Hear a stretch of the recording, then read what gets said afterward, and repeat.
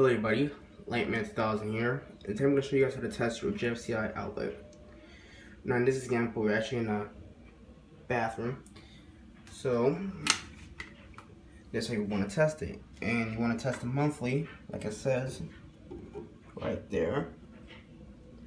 Test monthly. So in this example, we're going to use a night light. This one has a photo cell, so we're going to cover this part when we plug it in. So now we just install it.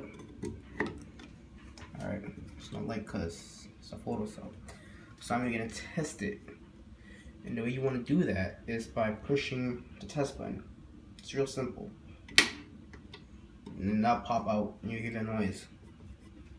And you should see no light. Let me shut this light off just to make sure. No light.